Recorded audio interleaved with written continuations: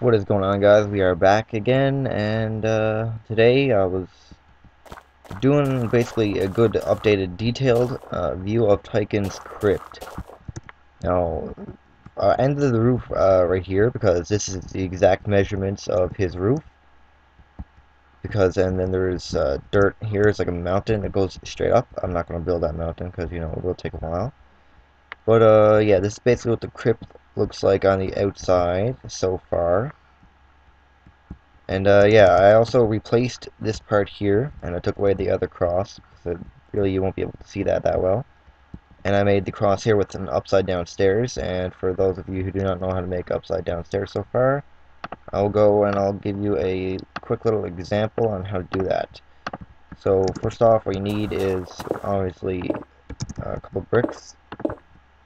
Now put these ones up like so, and then you're done. Just like that, you got upside down stairs.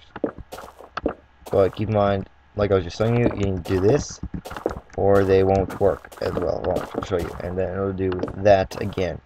And you cannot stop that, unfortunately. So yeah, this is basically what the crypt looks like on the outside as of right now. I didn't do the path, because there's really no point, and also I did not finish the hidden stairs, because as you know, it's a super flat world, and bedrock is down 3, and there's not enough room. Of course, what I will be doing though is making the exact invention over here to make it look better, Tyken. And yeah, so this is basically the outside. Added 2 torches up there just to make it a little bit more creepy, I guess you could say. And what I might be doing later is that actually won't work, but I don't know. I might be putting torches on the back of this, make it seem like it's glowing a bit.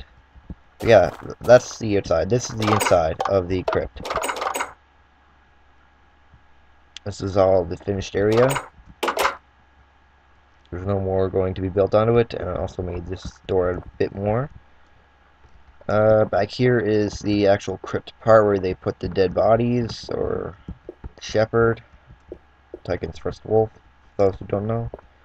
I will be actually making one of those too. I'm going to make a wolf face out there a bit more. I'm making just a huge spot for him, then having his grave.